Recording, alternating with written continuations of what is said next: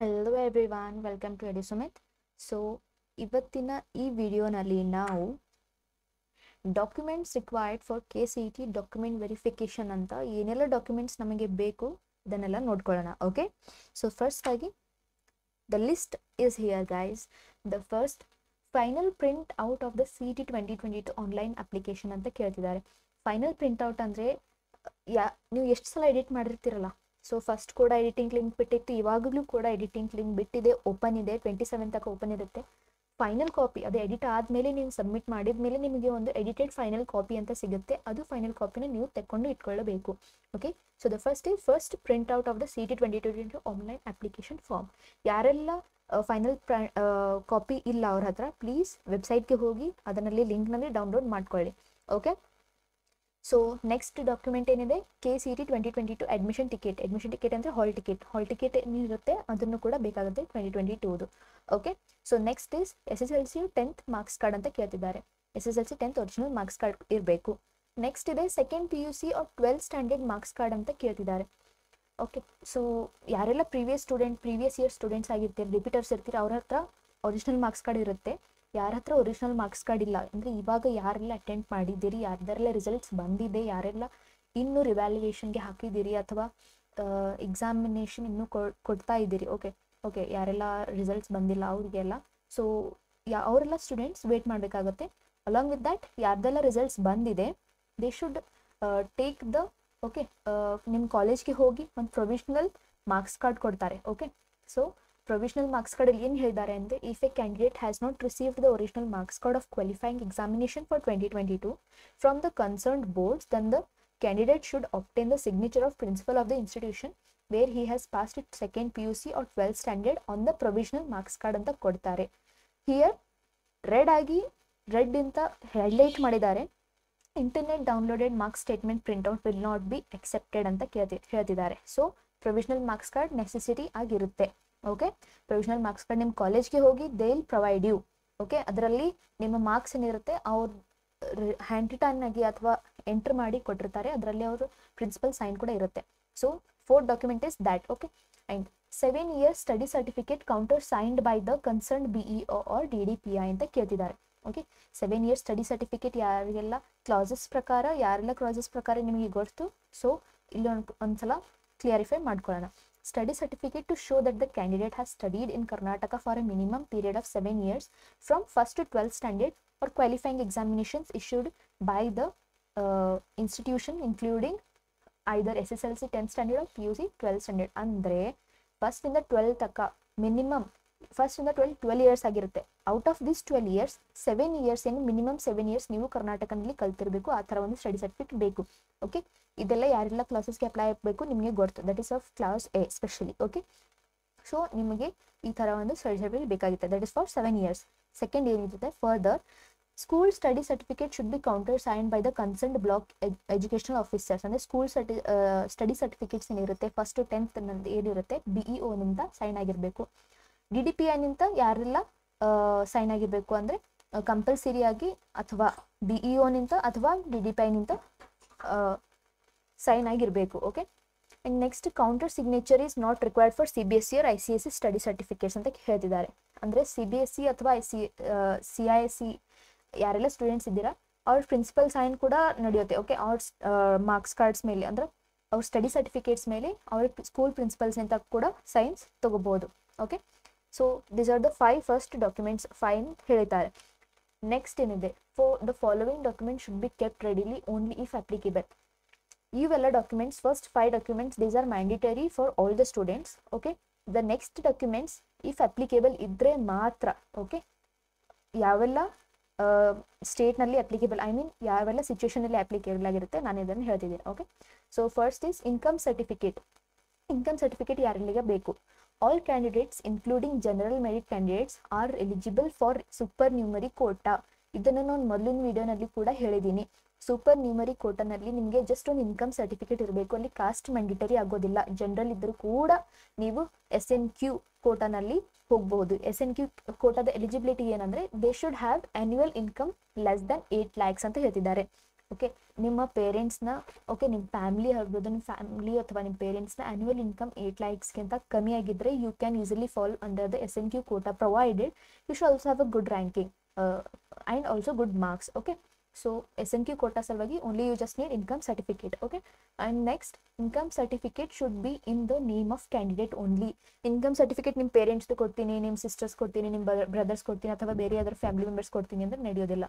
You should have your name on that. Okay next ಇದೆ the candidates who claim seat under supernumerary quota will have to obtain an income certificate from the concerned tahsildar ಅಂತ ಕೊಟ್ಟಿದ್ದಾರೆ. Okay for candidates belonging to 2A 2B 3A 3B ಇವರಿಗೆಲ್ಲ income and cost included ಬರುತ್ತೆ. ಅವ್ರು ಏನು income certificate ಸಪ್ರೇಟಾಗಿ ತೊಗೊಳ್ಳೋದು necessity ಇರೋದಿಲ್ಲ. But other than that SC ST ಆಗಿರ್ಬೋದು, ಕೆಟಗರಿ 1 ಆಗಿರ್ಬೋದು, ಅವರಿಗೆ ಜಸ್ಟ್ ಕಾಸ್ಟ್ ಸರ್ಟಿಫಿಕೇಟ್ ಬಂದಿರುತ್ತೆ. ಓಕೆ ಮುಂಚೆ ಇನ್ನು form D and form E ಅಂತ ಬಂದಿರುತ್ತೆ ಅವರಿಗೆ. So for those candidates it is mandatory get income certificate to make sure that ನೀವು super ನ್ಯೂಮರಿ ಕೋಟಾನಲ್ಲಿ ಸೀಟ್ಸ್ನ ಪಡೆದುಕೊಳ್ಳಕ್ಕೆ. Okay to get under that seats you should have that. Okay ಇನ್ನೊಂದು ಏನು ಕೊಟ್ಟಿದ್ದಾರೆ ಅಂದರೆ SC ST ಅಥವಾ category 1 and general merit should obtain income certificate separately. Okay ನಾನು ಹೀಗೆ mention ಮಾಡಿದ್ದೆ. Along with that okay general merit candidates ಕೂಡ okay ನಿಮ್ಮ ಹತ್ರ ಕ್ಯಾಸ್ಟ್ ಸರ್ಟಿಫಿಕೇಟ್ ಇದ್ದರೂ ಕೂಡ ಇದರಲ್ಲಿ ಕೂಡ ನೀವು ಜನರಲ್ ಮೆರಿಟ್ನಲ್ಲಿ ಹೋಗ್ತೀರಾ. But to fall under the SNQ Kota ನಿಮಗೆ ಒಂದು ಇನ್ಕಮ್ ಸರ್ಟಿಫಿಕೇಟ್ ನೆಸೆಸಿಟಿ ಆಗಿರುತ್ತೆ. ಇದ್ರದ್ದು ಏನು ಪ್ರಿಸ್ಕ್ರೈಬ್ಡ್ ಫಾರ್ಮೆಟ್ ಇದೆ ಅದನ್ನು ಕೂಡ ನಾನು ಪ್ರೀವಿಯಸ್ ವಿಡಿಯೋನಲ್ಲಿ ಹೇಳಿದ್ದೀನಿ. ಲಿಂಕ್ ಕೂಡ ನಾನು ಡಿಸ್ಕ್ರಿಪ್ಷನಲ್ಲಿ ಕೊಡ್ತೀನಿ ಯಾವೆಲ್ಲ ಫಾರ್ಮೆಟ್ನಲ್ಲಿ ಇವೆಲ್ಲ ಸರ್ಟಿಫಿಕೇಟ್ಸ್ ಇರಬೇಕು ಅಂತ. So go to that video, check it and get it done. Okay so next ಇದೆ income and caste certificate produced by eligible 2A 2B 3A 3B category candidates will be considered for supernumerary quota. Okay ನಮ್ದೇನು caste certificate ಇರುತ್ತೆ ಅದು 3 ಫಾರ್ಮ್ಸ್ನಲ್ಲಿ ಬಂದಿರುತ್ತೆ. Okay form E, form D, form E and form F ಅಂತ. So form E ಯಾರೆಲ್ಲ candidates ಇರುತ್ತೆ ಅಂದರೆ form D ಅಂದರೆ SC ST ಯಾರೆಲ್ಲ ಬಿಲಾಂಗ್ ಆಗ್ತೀರಾ ಅವರಿಗೆ ಫಾರ್ಮ್ ಡಿಯಿಂದ ಬಂದಿರುತ್ತೆ. ಆ್ಯಂಡ್ ಕೆಟಗರಿ 1 ಇಂದ ಯಾರು ಬಿಲಾಂಗ್ ಆಗ್ತೀರಾ ಅವರಿಗೆ ಫಾರ್ಮ್ E ನಿಂದ ಬರುತ್ತೆ. Other than that 2A 2B 3A 3B ಯಾರೆಲ್ಲ ಇರ್ತೀರಾ ಅವರಿಗೆ ಫಾರ್ಮ್ Fನಲ್ಲಿ ಒಂದು ಇನ್ಕಮ್ ಆ್ಯಂಡ್ ಕಾಸ್ಟ್ ಮಿಂಗಲ್ ಆಗಿರೋ ಅಂದರೆ ಒಂದೇ ಸರ್ಟಿಫಿಕೇಟ್ನಲ್ಲಿ ನಿಮ್ಮ ಇನ್ಕಮ್ ಕೂಡ ನಿಮ್ಮ ಕಾಸ್ಟ್ ಕೂಡ ಎರಡು ಕೂಡ ಮೆನ್ಷನ್ ಆಗಿರುತ್ತೆ. ಆ ಥರ ಒಂದು ಸರ್ಟಿಫಿಕೇಟ್ ಇರುತ್ತೆ. So for form F ಯಾರೆಲ್ಲಿಗೆ ಸಿಕ್ಕಿರುತ್ತೆ okay ಸಿಕ್ಕಿರುತ್ತೆ ಅವರಿಗೆ ಸಪ್ರೇಟಾಗಿ ಮಾಡ್ಕೊಳ್ಳೋದೇನು ಅವಶ್ಯಕತೆ ಇಲ್ಲ. Based on that you can get ಸೂಪರ್ನ್ಯೂಮರಿ Kota seats. Okay next ಇಂದ Kannada medium certificate. Okay Kannada medium certificate ಯಾರೆಲ್ಲ ಸ್ಟೂಡೆಂಟ್ಸ್ ನೀವು 1st to 10th ಕರ್ನಾಟಕನಲ್ಲಿ Kannada ಮೀಡಿಯಂನಲ್ಲಿ ಕಲ್ತಿದ್ದೀರಿ they should have done that. Okay only inside the Kannada I mean Karnataka. ನೀವು ಕರ್ನಾಟಕದಿಂದ ಅಷ್ಟೇ ನೀವು ಸ್ಟಡಿ ಮಾಡಿದ್ರಿ Kannada medium from 1st to 10th ಅಂದರೆ ನೀವು ಕನ್ನಡ ಮೀಡಿಯಂ ಸರ್ಟಿಫಿಕೇಟ್ ತಗೊಳ್ಬೇಕು. ಇದರ ಫಾರ್ಮೆಟ್ ಕೂಡ ನಾನು ಹೇಳಿದ್ದೀನಿ in the previous video, link ಡಿಸ್ಕ್ರಿಪ್ಷನಲ್ಲಿ ಹಾಕಿರ್ತೀನಿ. Certificate for having studied 10 full academic years in Kannada medium for 1st to 10th standard issued by head of the educational institution, and such certificate should be countersigned by the respective BA or DDPI in the performer prescribed in the following pages ಅಂತ ಕೊಟ್ಟಿದ್ದಾರೆ. So ನಾನು performer ಕೂಡ ಹೇಳಿದ್ದೀನಿ ಯಾವ ಥರ study certificate ಇರಬೇಕು. Okay study certificate for Kannada medium certificate ಬೇರೆ ಇರುತ್ತೆ, ಬೇರೆ ಎಲ್ಲ ಕಾಮನ್ ಆಗಿ ಸ್ಟಡಿ ಸರ್ಟಿಫಿಕೇಟ್ ಇವರು ಬೇರೆ ಇರುತ್ತೆ. ಸೊ ಪ್ಲೀಸ್ ಚೆಕ್ ಮಾಡಿ, ಎಲ್ಲ ಒಂದೇ ಥರ ಇರೋದಿಲ್ಲ. ಕನ್ನಡ ಮೀಡಿಯಂಗೆ ಸಪ್ರೇಟ್ ಆಗಿರುತ್ತೆ. ಓಕೆ ರೂರಲ್ ಸರ್ಟಿಫಿಕೇಟ್ ಬೇರೆ ಇರುತ್ತೆ. ಅಂದರೆ ಪರ್ಫಾರ್ಮರ್ ಅಂದರೆ ಅದರ ಒಂದು ಏನು ಮ್ಯಾನರ್ ಇರುತ್ತೆ, ಡಿಫ್ರೆಂಟ್ ಆಗಿರುತ್ತೆ ಫಾರ್ಮ್. ಓಕೆ ಡಿಫ್ರೆಂಟ್ ಥರ ಇರುತ್ತೆ. ಸೊ ಚೆಕ್ ಮಾಡಿ ಆ್ಯಂಡ್ ಅದೇ ಥರ ನೀವು ತಗೊಳ್ಬೋದು. ಓಕೆ ಸೊ ನೆಕ್ಸ್ಟ್ ಏನಿದೆ ಅಂದರೆ ರೂರಲ್ ಸ್ಟಡಿ ಸರ್ಟಿಫಿಕೇಟ್ ಹೇಳಿದ್ದಾರೆ. ರೂರಲ್ ಸ್ಟಡಿ ಸರ್ಟಿಫಿಕೇಟ್ಸ್ ಅಂದರೆ ಯಾರೆಲ್ಲ ಸ್ಟೂಡೆಂಟ್ಸ್ ರೂರಲ್ನಲ್ಲಿ ಓದಿದ್ದೀರಿ, ರೂರಲ್ ಏರಿಯಾಸ್ನಲ್ಲಿ ಓದಿದ್ದೀರಿ ಅವರಿಗೆಲ್ಲ ಇದೆಲ್ಲ ಕ್ಲೇಮ್ ಆಗುತ್ತೆ. ಈ ಏನು ರಿಸರ್ವೇಷನ್ಗೆ ಕ್ಲೇಮ್ ಆಗಿರುತ್ತೆ. ಸೊ ಇಲ್ಲೇನು ಹೇಳಿದ್ದಾರೆ ಅಂದರೆ the candidates who claim under rural certificate rural category will have to obtain a rural study certificate for having studied 10 full years ಅಂದರೆ ಫ್ರಮ್ 1st to 10th 1ನೇ ನಡೆದ 10ನೇ ತರಗತಿವರೆಗೆ ನೀವು ರೂರಲ್ನಲ್ಲಿ ಓದಿರಬೇಕು. 1-2 ವರ್ಷ ಕೂಡ ಕಮ್ಮಿ ಇದ್ರೂ ಕೂಡ ನಡೆಯೋದಿಲ್ಲ. That is from 1st to 10th standard full ಆಗಿ ನೀವು ಓದಿರಬೇಕು. ಅಲ್ಲಿ ಈ 1st to 8 ಕೂಡ 8th ತನಕ ಓದಿದ್ದೀನಿ ಅಂದರೆ ನಡೆಯೋದಿಲ್ಲ. Okay so for claiming under rural and Kannada medium you should have studied completed 10 years. Okay ಇದರಲ್ಲಿ ಇದು ಮ್ಯಾಂಡೇಟರಿ ಆಗಿರುತ್ತೆ. ಆ್ಯಂಡ್ ರೂರಲ್ ಸ್ಟಡಿ ಸರ್ಟಿಫಿಕೇಟ್ ಏನು ಪರ್ಫಾರ್ಮ್ ಇದೆ ಅದು ಕೂಡ ನಾನು ಮೆನ್ಷನ್ ಮಾಡಿದ್ದೀನಿ. ಸೊ ಅದನ್ನು ನೋಡಿ ತಗೊಳ್ಳಿ from the school where you have studied. Okay ಮತ್ತು ಇಲ್ಲೇನು ಕೇಳಿದ್ದಾರೆ ಅಂದರೆ general merit candidates who claim seats in rural category should also submit an income certificate issued by the concerned tahsildar along with the rural study certificate as per format formed. Okay ಇಲ್ಲೇನು ಹೇಳಿದ್ದಾರೆ ಅಂದರೆ general merit students ಯಾರೆಲ್ಲ ಇದ್ದೀರಿ ನೀವು ರೂರಲ್ನಲ್ಲಿ claim ಮಾಡಬೇಕು ಅಂದರೆ only then ಇದು applicable ಆಗಿರುತ್ತೆ. ಜನರಲ್ ಮೆರಿಟ್ ಸ್ಟೂಡೆಂಟ್ಸ್ಗೆ ಹೇಳ್ತಾ ಇದೀನಿ. ನೀವು ರೂರಲ್ನಲ್ಲಿ ಕ್ಲೇಮ್ ಮಾಡಬೇಕು ಅಂದರೆ you should also have your income certificate. Okay, income certificate ಕೂಡ ಇರಬೇಕು ಅಂತ ಹೇಳ್ತಿದ್ದಾರೆ. ಓಕೆ, ಸೊ ಇಲ್ಲಿ ನೆಕ್ಸ್ಟ್ ಇದೆ ಕಾಸ್ಟ್ ಅಥವಾ caste income certificate. Cost R caste income certificate should be in the name of the candidate. Again mention ಮಾಡ್ತಾ ಇದ್ದೀನಿ. ಸ್ವಲ್ಪ ಸ್ಟೂಡೆಂಟ್ಸ್ ನನಗೆ ಡೌಟ್ನಲ್ಲಿ ಕೇಳ್ತಾ ಇದ್ರು, ಸರ್ ನನ್ನ ಸ್ಟಡಿ ಸರ್ಟಿಫಿಕೇಟ್ ಮೇಲೆ ನನ್ನ ಹೆಸರಿಲ್ಲ, ಸಾರಿ ನನ್ನ ಇನ್ಕಮ್ ಕಾಸ್ಟ್ ಸರ್ಟಿಫಿಕೇಟ್ ಮೇಲೆ ನನ್ನ ಹೆಸರಿಲ್ಲ, ನನ್ನ ಕಾಸ್ಟ್ ಸರ್ಟಿಫಿಕೇಟ್ ಮೇಲೆ ನನ್ನ ಹೆಸರಿಲ್ಲ ಅಂತ ಹೇಳ್ತಿದ್ದಾರೆ. So Beta you should have it. Okay, ನಿಮ್ಮ ನೇಮ್ ಅದ್ರ ಮೇಲೆ ಇರಬೇಕು ಅಂದರೆ ಮಾತ್ರ ನಿಮಗೆ ಕನ್ಸಿಡರ್ ಆಗಿರುತ್ತೆ, ಅಂದರೆ ಅದು ನಿಮ್ಮ ಸರ್ಟಿಫಿಕೇಟ್ ಅಂತ ಕನ್ಸಿಡರ್ ಆಗುತ್ತೆ.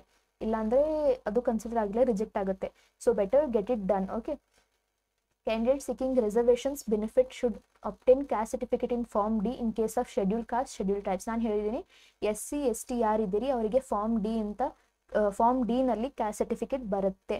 ಅದರ್ ದನ್ ದಟ್ ಕ್ಯಾಟಗರಿ 1 ನಲ್ಲಿ ಯಾರೆಲ್ಲ ಸ್ಟೂಡೆಂಟ್ಸ್ ಬಿಲಾಂಗ್ ಆಗ್ತೀರಾ ಅವರಿಗೆ ಫಾರ್ಮ್ ಇ ನಲ್ಲಿ ಬರುತ್ತೆ. ಓಕೆ, ಅವರಿಗೆ ಕ್ಯಾಸ್ಟ್ ಸರ್ಟಿಫಿಕೇಟ್ ಅಂತ ಬರುತ್ತೆ. ಓಕೆ, ಮತ್ತೆ ಕ್ಯಾಸ್ಟ್ ಇನ್ಕಮ್ ಸರ್ಟಿಫಿಕೇಟ್ ಎರಡು ಒಂದರಲ್ಲೇ ಫಾರ್ಮ್ ಎಫ್ ನಲ್ಲಿ ಬರುತ್ತೆ. ಯಾರಿಗೆ ಅಂದರೆ OBC ಕ್ಲಾಸಸ್ನಲ್ಲಿ ಯಾರ್ಯಾರು ಬಿಲಾಂಗ್ ಆಗ್ತಾರೆ, ಸಚ್ ಆಸ್ 2A 2B ಆಗಿರ್ಬೋದು, 3A 3A ಆಗಿರ್ಬೋದು. ಓಕೆ, ಅವರು ತಹಸೀಲ್ದಾರ್ನಿಂದ ನಿಮಗೆ ಒಂದು ಸರ್ಟಿಫಿಕೇಟ್ ಇಶ್ಯೂ ಆಗುತ್ತೆ. ಸೊ ಎಲ್ಲರಿಗೆ ಗೊತ್ತಿರ್ಬೋದು. If not, get it done. Okay, next ಏನು ಹೇಳ್ತಿದ್ದಾರೆ ಅಂದರೆ the candidates belonging to SC ST category 1 and other backward classes should also obtain a separate income certificate to claim tuition fee exemption from concerned departments or government of India scholarship as per prescribed format given in the following pages ಅಂತ ಹೇಳಿದ್ದಾರೆ. ಇದು ಇಲ್ಲಿ ಏನು ಹೇಳಿದ್ದಾರೆ ಅಂದರೆ other backward classes ಅಂತ ಹೇಳಿದ್ದಾರೆ. ಇಲ್ಲಿ ಅಂದರೆ ಸೆಂಟ್ರಲ್ OBC ಒಂದು ಸರ್ಟಿಫಿಕೇಟ್ ಬರುತ್ತೆ. SC ST category 1ಗೆ ಸಪ್ರೇಟ್ ಆಗಿ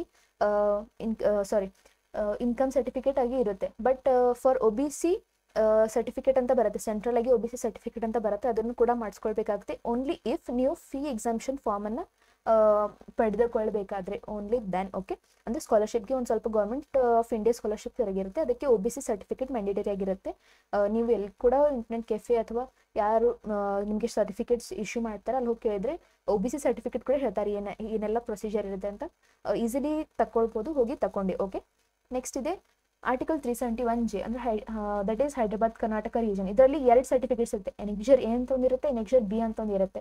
ಸೊ ಫಾರ್ ರೈಟ್ ನಾವು document ವೆರಿಫಿಕೇಶನ್ಗೆ only ಎನೆಕ್ಸರ್ A is important. Okay, ಇದೆಲ್ಲ ಜಸ್ಟ್ ಹೈದರಾಬಾದ್ ಕರ್ನಾಟಕ ಯಾವೆಲ್ಲ 5 ಡಿಸ್ಟ್ರಿಕ್ಟ್ಸ್ನಲ್ಲಿ ಸ್ಟೂಡೆಂಟ್ಸ್ ಇರ್ತಾರೆ ಅವರಿಗೆ ಮಾತ್ರ ಇಶ್ಯೂ ಮಾಡ್ಕೊಳ್ಬೇಕು. ಓಕೆ, ನೆಕ್ಸ್ಟ್ ಇದೆ ಪೇರೆಂಟ್ಸ್ ಸ್ಟಡಿ ಸರ್ಟಿಫಿಕೇಟ್. ಓಕೆ, ಇದೆಲ್ಲ ಅವರು ಅಥವಾ ಪೇರೆಂಟ್ಸ್ ಹೋಮ್ ಟೌನ್ ಸರ್ಟಿಫಿಕೇಟ್ ಅಥವಾ ಪೇರೆಂಟ್ಸ್ ಡೊಮಿಸೈಲ್ ಸರ್ಟಿಫಿಕೇಟ್ ಅಥವಾ parents employment certificate, parents cumulative record, parents marks card et cetera. ಇದನ್ನೆಲ್ಲ ಏನೆಲ್ಲ ಹೇಳಿದ್ದಾರೆ, ಯಾರಿಗೆ ಎಲ್ಲ ಇದು ಕ್ಲೇಮ್ ಆಗಬೇಕು ಅಂದರೆ ನೀವು ಕ್ಲಾಸಸ್ ಪ್ರಕಾರ ಹಾಕಿರ್ತೀರಿ. ಓಕೆ, ಫಾರ್ ದೋಸ್ ಸ್ಟೂಡೆಂಟ್ಸ್ ಯಾರು ಪೇರೆಂಟ್ಸ್ ಯಾರಾದರೂ ಒಬ್ಬರು ಪೇರೆಂಟ್ ಆಗಿರುತ್ತೆ ಅವರು ಕರ್ನಾಟಕನಲ್ಲಿ ಸ್ಟಡಿ ಮಾಡಿದ್ರೆ ಅವರಿಗೆಲ್ಲ ಇದು ಮ್ಯಾಂಡೇಟರಿ ಆಗಿರುತ್ತೆ. ಅಂದರೆ ಸ್ಟೂಡೆಂಟ್ ಏನಿರುತ್ತಾರೆ ಹೊರಗೆ ಓದಿರ್ತಾರೆ other than Karnataka, but there parent have studied in Karnataka for some period of time, ಅವರಿಗೆ ಇದು ಕ್ಲೇಮ್ ಆಗುತ್ತೆ. ಸೊ ಇದೆಲ್ಲ ಬೇರೆ ಕ್ಲಾಸಸ್ಗೆ ಇದು ಅಪ್ಲಿಕೇಬಲ್ ಆಗಲ್ಲ. Students who have studied from 1st to 7th standard R 1st to 10th here in Karnataka ಅವರಿಗೆ ಇದು ಸಂಬಂಧಿತ ಇರೋದಿಲ್ಲ. ಸೊ ಇದು ಯಾರಿಗೆ ಸಂಬಂಧಿತ, ಪ್ಲೀಸ್ ಟೇಕ್ ಇಟ್ ಸೀರಿಯಸ್ಲಿ. ಇವೆಲ್ಲ ಡಾಕ್ಯುಮೆಂಟ್ಸ್ ಏನಿರುತ್ತೆ. ಅದರ್ ದನ್ ದಟ್ ಇಫ್ ಇವೆಲ್ಲ ಫೇಲ್ ಆದರೆ, ಇಫ್ ನೀವು ಡಾಕ್ಯುಮೆಂಟ್ಸ್ ಪ್ರೊಡ್ಯೂಸ್ ಮಾಡೋಕ್ಕೆ ಫೇಲ್ ಆದರೆ ನಿಮಗೆ ಡಾಕ್ಯುಮೆಂಟ್ ವೆರಿಫಿಕೇಷನಲ್ಲಿ ಜನರಲ್ ಮೆರಿಟ್ನಲ್ಲಿ ಹಾಕಿರ್ತಾರೆ, ಆ ಕೋಟನಲ್ಲಿ ನಿಮಗೆ ಸೀಟ್ ಸಿಗೋದಿಲ್ಲ. ಓಕೆ, ನೆಕ್ಸ್ಟ್ ಇದೆ duly ಸ್ವರ್ನ್ in affidavit of the candidate who claims eligibility ಅಂದರೆ Horanadu and ಗಡಿನಾಡು Kannadiga. Class C and D ಯಾರೆಲ್ಲ ಹೇಳಿದ್ದಾರೆ, ಕ್ಲಾಸ್ C and D ಯಾರೆಲ್ಲ ಹಾಕಿದ್ದಾರೆ ಅವರಿಗೆ ಒಂದು ಅಫಿಡೇವಿಟ್ ಕೂಡ ಪ್ರೊಡ್ಯೂಸ್ ಮಾಡು ಅಂತಂದಿದ್ದಾರೆ. ಓಕೆ, ರಿಗಾರ್ಡಿಂಗ್ ಅಂದರೆ ಅವ್ರ ಮದರ್ ಟಂಗ್ ರಿಗಾರ್ಡಿಂಗ್ ಅಂತ ಹೇಳ್ತಿದ್ದಾರೆ. ಓಕೆ, ನೆಕ್ಸ್ಟ್ ಐಡೆಂಟಿಟಿ ಕಾರ್ಡ್ ಅಂತ ಹೇಳ್ತಿದ್ದಾರೆ. ಐಡೆಂಟಿಟಿ ಕಾರ್ಡ್ ಅಂದರೆ ಯಾರು ಕಾಶ್ಮೀರಿ ಮೈಗ್ರೆಂಟ್ಸ್ ಇರ್ತಾರೆ, ಜಮ್ಮು ಆ್ಯಂಡ್ ಕಾಶ್ಮೀರಿ ಮೈಗ್ರೆಂಟ್ಸ್ ಯಾರು ಇರ್ತಾರೆ ಅವರಿಗೆ ಒಂದು ಐಡೆಂಟಿಟಿ ಕಾರ್ಡ್ ಇರುತ್ತೆ, ಅದು ಕೂಡ ಒರಿಜಿನಲ್ ಆಗಿ ಸಬ್ಮಿಟ್ ಮಾಡಬೇಕು. ನೆಕ್ಸ್ಟ್ ಇನ್ನು ನೋಟ್ ಏನು ಹೇಳಿದ್ದಾರೆ ಅಂದರೆ study certificate should contain the details about study period and years, BO DDPU counter signing compulsory ಅಂದರೆ ಸ್ಟಡಿ ಸರ್ಟಿಫಿಕೇಟ್. ಓಕೆ, ಇದೆಲ್ಲ ಏನು ಇನ್ಫಾರ್ಮೇಷನ್ ಇದೆ ಮ್ಯಾಂಡೇಟರಿ ಆಗಿರುತ್ತೆ ಒಂದು ಸ್ಟಡಿ ಸರ್ಟಿಫಿಕೇಟ್. ಓಕೆ, ನಿಮಗೆ ಪರ್ಫಾರ್ಮ ಕೂಡ ಹೇಳಿದ್ದೀನಿ, ಬೆಟರ್ ಗೆಟ್ ಇಟ್ ಡನ್. ಇದೆಲ್ಲ ಇನ್ಫಾರ್ಮೇಷನ್ ಅದೆಲ್ಲ ಆಲ್ರೆಡಿ ಮೆನ್ಷನ್ ಆಗಿರುತ್ತೆ, ಲಿಂಕ್ ಡಿಸ್ಕ್ರಿಪ್ಷನಲ್ಲಿ ಹಾಕ್ತಿರ್ತೀನಿ. ಓಕೆ, ನೆಕ್ಸ್ಟ್ ಇಂದ ನೋಟ್ ಇಂದ check the date of issue of caste income certificate, check the validity. Okay, validity ಅಂದರೆ 5 years ಆಫ್ ವ್ಯಾಲಿಡಿಟಿ ಆಗಿರುತ್ತೆ ಸರ್ಟಿಫಿಕೇಟ್ಸ್ ಮೇಲೆ. ಇಫ್ ನಿಮಗೆ ವ್ಯಾಲಿಡಿಟಿ ಮುಗಿದಿತ್ತು ಅಂದರೆ ಅದು ಸರ್ಟಿಫಿಕೇಟ್ ಕನ್ಸಿಡರ್ ಆಗಿರೋದಿಲ್ಲ. Okay, so check the validity date. Okay, next caste income certificate of Karnataka state only ಆಗಿರಬೇಕು. Okay, ಯಾರೆಲ್ಲ students ಕರ್ನಾಟಕದಿಂದ ಬಿಲಾಂಗ್ ಆಗ್ತಿರೋ only those students should have cost and caste income certificates. Other then that ಹೊರಗೆ ಯಾರು ಮಹಾರಾಷ್ಟ್ರ ಅಥವಾ ಬೇರೆ States ಯಾರಾದರೂ students ಇದ್ದರೆ ಅವರಿಗೆ ಇನ್ಕಮ್ ಕಾಸ್ಟ್ ನೆಸೆಸಿಟಿ ಆಗಿರೋದಿಲ್ಲ. Okay, OBC certificate issued by the central government is not valid for admission through KEA. It should be in Form F for 2A, 2B, Form E for Category 1, Category 2. Okay. OBC certificate ಯಾವಾಗ important ಆಗಿರುತ್ತೆ ಅಂದರೆ during your scholarships, not at this moment. Okay, so seats ಪಡೆಯೋದಕ್ಕೆ OBC certificate ಏನು necessity ಇರಲ್ಲ. Only if you want fee exemption after your admissions and all, ಆವಾಗ OBC certificate important ಆಗಿರುತ್ತೆ. So for of now you should just have income and caste certificate in Form D, Form E or in Form F. Okay. Next is the Category 1 and SC/ST candidates should have submit income certificate to avail the benefit of fee exemption as per government norms. If they fail to produce the income certificate, they will not be eligible ಅಂತ ಹೇಳ್ತಿದ್ದಾರೆ. Okay, ನೀವು documents ಯಾವೆಲ್ಲ documents ಇರುತ್ತೆ ಅದು produce ಮಾಡಿದ್ರೆ ಮಾತ್ರ ನಿಮಗೆ ಆ ರಿಸರ್ವೇಷನ್ ಸಿಗುತ್ತೆ. ಅದರ್ ದನ್ ದಟ್ ಇಲ್ಲ ಅಂದರೆ ನಿಮಗೆ ಆ ರಿಸರ್ವೇಷನಲ್ಲಿ ಸೀಟ್ ಸಿಗೋದಿಲ್ಲ. It will go directly under the general category. Okay, documents required for each eligibility class R detailed along with the respective. Okay, documents ಏನೆಲ್ಲ ಬೇಕು ಅದಂತೂ ಅದನ್ನು ಕೂಡ ಮೆನ್ಷನ್ ಮಾಡಿದ್ದಾರೆ.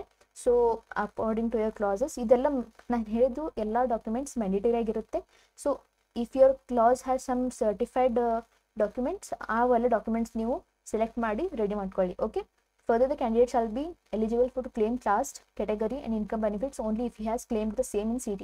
ಅಂದರೆ ನೀವು CET ಅಪ್ಲಿಕೇಶನ್ ಫಾರ್ಮ್ನಲ್ಲಿ ಏನೆಲ್ಲ ಮೆನ್ಷನ್ ಮಾಡಿರ್ತೀರಾ ಅದನ್ನಷ್ಟೇ ನೀವು ಕ್ಲೇಮ್ ಮಾಡಬಹುದು. ಅದರ್ ದನ್ ದಟ್ ನೀವು ಫಾರ್ ಎಕ್ಸಾಂಪಲ್ ನೀನು if a candidate belonging to 371 HK region, but unfortunately ಅವನು CET ಅಪ್ಲಿಕೇಶನ್ನಲ್ಲಿ ನೋ ಅಂತ ಹಾಕಿದ್ದಾನೆ.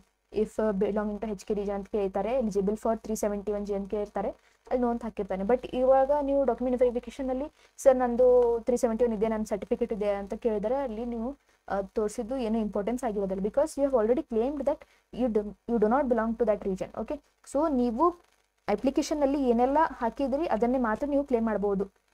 ಫಾರ್ ಎಕ್ಸಾಂಪಲ್ ಇಫ್ ನೀವು ರೂರಲ್ ಅಂತ ಮೆನ್ಷನ್ ಮಾಡಿದ್ದೀರಿ ಬಟ್ ನಿಮ್ಮ ಹತ್ರ ರೂರಲ್ ಸರ್ಟಿಫಿಕೇಟ್ ಇಲ್ಲ, ದೆನ್ ನೀವು ರೂರಲ್ ಮೆನ್ಷನ್ ಮಾಡಿದ್ದು ಕೂಡ ಯೂಸ್ ಆಗೋದಿಲ್ಲ. ಸರ್ಟಿಫಿಕೇಟ್ ಇದ್ದರೆ ಮಾತ್ರ. ಓಕೆ, ನಾನು ನಿಮಗೆ 2 ಕೇಸ್ ಹೇಳಿದ್ದೀನಿ. ಇಫ್ ನೀವು ಕ್ಲೇಮ್ ಮಾಡಿಲ್ಲ ಅಂದ್ರೂ ಹೇಳಿದ್ದೀನಿ, ಮಾಡಿದ್ರೂ ಹೇಳಿದ್ದೀನಿ. ಸೊ ನೀವು ನಿಮ್ಮ ಅಪ್ಲಿಕೇಶನಲ್ಲಿ ಏನು ಹಾಕಿರ್ತೀರಿ ಅದನ್ನೇ ಬೇಕು, ಅದನ್ನು ಬಿಟ್ಟು ಏನು ಕೇಳೋದಿಲ್ಲ. ಓಕೆ, ಸೊ ಸ್ಪೆಷಲ್ ಆಗಿ ಫಾರ್ ಮೆಡಿಕಲ್ ಡೆಂಟಲ್ ಕೋರ್ಸಸ್ಗೆ ಹೇಳ್ತಿದ್ದೀನಿ. ಯಾರೆಲ್ಲ ಸ್ಟೂಡೆಂಟ್ಸ್ UG ನೀಟ್ಗಾಗಿ ಅಪ್ಲೈ ಮಾಡ್ತಿದ್ದೀರಿ, ಇದು ಪ್ರೊಸೆಸ್ ನಿಮ್ಮದು ಯಾವಾಗ ನೀಟ್ ರಿಸಲ್ಟ್ ಯಾವಾಗ ಬರುತ್ತೆ ಆ ನಂತರ ಇದು ಸ್ಟಾರ್ಟ್ ಆಗಿರುತ್ತೆ. ಅವರಿಗೂ ಕೂಡ ಹೇಳ್ತಿದ್ದೀನಿ ಸಿಮಿಲರ್ ಡಾಕ್ಯುಮೆಂಟ್ಸ್ ಅವರಿಗೂ ಕೂಡ ಬೇಕು. ಓಕೆ, ಅಲಾಂಗ್ ವಿತ್ ಸಮ್ ಇನ್ನೊಂದೆರಡು ಎಕ್ಸ್ಟ್ರಾ ಡಾಕ್ಯುಮೆಂಟ್ಸ್ ಬೇಕಾಗಿರುತ್ತೆ, ಅದನ್ನು ಕೂಡ ನಾನು ಆಮೇಲೆ ಮೆನ್ಷನ್ ಮಾಡ್ತೀನಿ. ಬಟ್ ಆಸ್ ಆಫ್ ನಾವು ಇದೆಲ್ಲ ಡಾಕ್ಯುಮೆಂಟ್ಸ್ ನಿಮಗೂ ಕೂಡ ಅಪ್ಲಿಕೇಬಲ್ ಆಗಿರುತ್ತೆ. So please get it done. Okay, further ಇನ್ನೊಂದು ಏನು ಹೇಳಿದ್ದಾರೆ ಅಂದರೆ candidates claiming additional reservation like linguistic minority ಇರ್ತಾರೆ, ರಿಲಿಜಿಯಸ್ ಮೈನಾರಿಟಿ ಇರುತ್ತೆ, NRI ward for medical and dental courses and admission to scent John's medical college ಅಂತ ಇರುತ್ತೆ. ಈ ಎಲ್ಲ ಏನು ಬಿಲಾಂಗ್ ಆಗ್ತಿರ್ತೀರಾ ಅವರಿಗೆ ಸಪ್ರೇಟಾಗಿ ಒಂದು ಸ್ವಲ್ಪ ಡಾಕ್ಯುಮೆಂಟ್ಸ್ ಇರುತ್ತೆ, ಅದನ್ನು ಕೂಡ ನಿಮಗೆ ಹೇಳ್ತಾ ಇದ್ದೀನಿ. ಓಕೆ, ಫಾರ್ ಅದರ್ ದೆನ್ ನೀವು ಇಂಜಿನಿಯರಿಂಗ್ ಅಥವಾ ಏನಂತೆ ನಿಮ್ಮದು ವೆಟರ್ನರಿ ಆಗಿರ್ಬೋದು ಅಥವಾ ನಿಮ್ಮದು ಆರ್ಕಿಟೆಕ್ಚರ್ ಆಗಿರ್ಬೋದು, ಫಾರ್ಮ್ ಸೈನ್ಸ್ ಆಗಿರ್ಬೋದು, ಫಾರ್ಮ್ ಡಿ ಆರ್ ಐಶ್ ಕೋರ್ಸಸ್ ಏನಿರುತ್ತೆ ಅವರಿಗೆ linguistic minority, religious minority, NRI ward reservations applicable ಆಗಿರೋದಿಲ್ಲ. Okay, so these are only for medical and dental courses. ಇದು ನೋಟ್ ಏನಿದೆ ಲಾಸ್ಟ್ ಪೇಜ್ನಲ್ಲಿ, ಈ ಲಾಸ್ಟ್ ಟೈಮ್ ಮೆನ್ಷನ್ ಮಾಡಿದ note only this is for medical and dental courses. For other then that mention ಮಾಡಿದ engineering, architecture, veterinary, form science, form D, AYUSH courses ಇವರಿಗೆ mention ಆಗಿರೋದಿಲ್ಲ. Okay, so this are not applicable for that. Okay, so thank you guys, this is all about today's video. Hope ನಿಮಗೆ ಎಲ್ಲ doubts clear ಆಗಿದೆ. ಏನಾದರೂ doubts regarding verification, document verification ಇದೆ please comment ಮಾಡಿ, ನಾವು ನಿಮಗೆ ಆಸ್ ಸೂನ್ ಆಸ್ ಪಾಸಿಬಲ್ ನಿಮಗೆ reply ಮಾಡ್ತೀವಿ. Okay, thank you guys. I hope ನಿಮಗೆ ನಿಮಗೆ ಇಷ್ಟ ಆಗಿದ್ರೆ ಲೈಕ್ ಮಾಡಿ, ಶೇರ್ ಮಾಡಿ, ಸಬ್ಸ್ಕ್ರೈಬ್ ಕೂಡ ಮಾಡಿ ನಮ್ಮ ಚಾನಲ್ಗೆ. ಆದಷ್ಟು ಶೇರ್ ಕೂಡ ಮಾಡಿ, ನಿಮ್ಮ ಫ್ರೆಂಡ್ಸ್ಗೆ ಹೆಲ್ಪ್ ಆಗುತ್ತೆ. Okay, thank you guys, bye bye.